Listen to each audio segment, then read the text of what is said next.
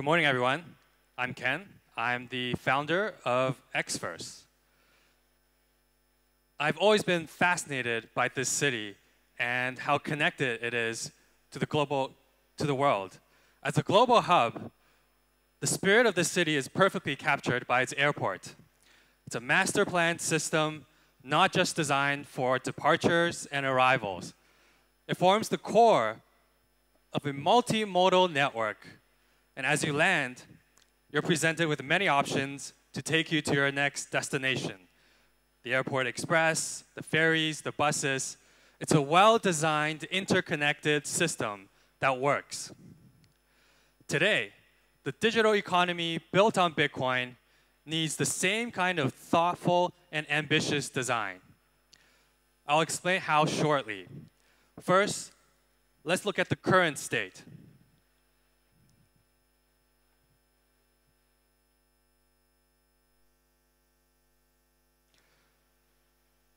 So right now, we're seeing a wave of institutional adoption.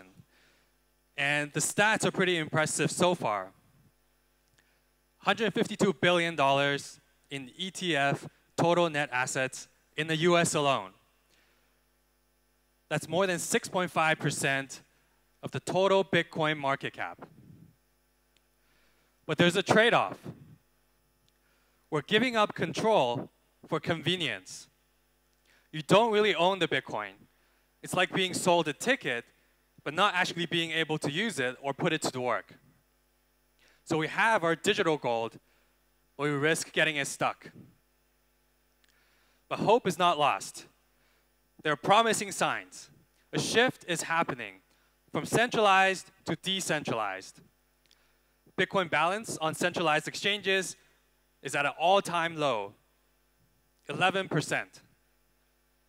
And the major exchanges have all launched self-custodial Web3 wallets, marking a shift back towards the Bitcoin ethos, decentralized and trustless. There's, in fact, a powerful new wave that is coming. This new wave is about allocating a percentage of Bitcoin on-chain. DeFi Llama reported $8 billion in TVL in Bitcoin DeFi and staking earlier this week.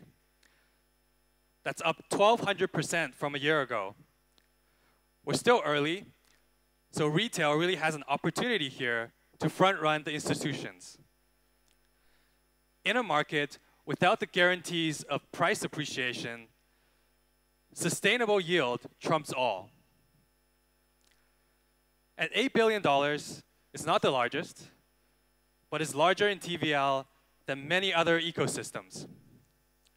How do we take this further? At Xverse, we've been pioneers in this space. Anyone in the audience hold Ordinals or runes? Were you lucky enough to inscribe the first 100K? Back when you had to do it with a full node and the command line? Then Xverse changed the game when it comes to user experience. What about runes? Did you receive your dog on Xverse? We were the first wallet to support protocols on L1 like Ordinals and runes. And we gave millions of users a ticket to new cultural communities. At the same time, we helped create wealth for many of the early adopters. If you were simply an early Ordinals holder, you would have received airdrops worth north of $10,000. The simple fact is that L1 protocols changed the way we build on Bitcoin. It pushed the Bitcoin blockchain to its limits and spawned a new wave of innovation, new meta protocols, and L2s. Following the analogy from earlier, having all use cases compete for space on the base layer of Bitcoin is like using slow cargo ships for people, mail, and goods. That might have been sufficient for a past age, but we have many choices now. Our thesis at Xverse is that different use cases require different technology. You wouldn't take the plane to Shenzhen from here. You would take the train. But you wouldn't take the train to New York City. For Bitcoin DeFi to thrive, we need layers, and not just one. As I alluded to earlier, we need a multimodal system with Bitcoin as the stable foundation. Remember when every other person was building a Bitcoin L2? We've been working closely with teams to curate and carefully choose the L2s to support. We supported Stacks from the beginning for its smart contracts and self-custody Bitcoin on an L2 without requiring changes to Bitcoin itself. We added support for Starknet recently for its smart contract platform that can trustlessly settle to Bitcoin via zero-knowledge proofs. And this brings us to the elephant in the room. Besides financialization, what about the peer-to-peer origins of Bitcoin? We've always been focused on staying true to the original ethos of Bitcoin. Bitcoin DeFi is the future, and a simple, fast, scalable peer-to-peer payment system is still needed.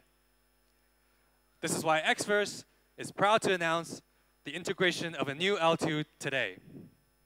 With the light.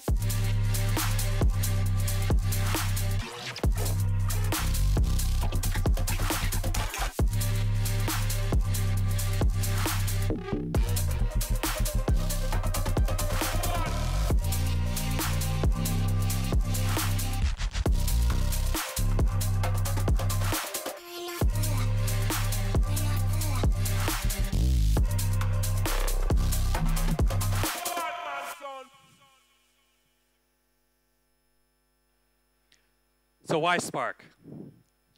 It's a Bitcoin L2 that enables instant self-custodial payments in Bitcoin or stablecoins, and is compatible with Lightning. Xverse will be the leading Bitcoin wallet to support Spark. You can try out today on Xverse extension and soon on mobile. Just like Bitcoin's origin story and the first wave of financialization, you'll miss out if you look away. If Bitcoin's past is anything to go on, its on-chain future looks poised to explode. Thank you.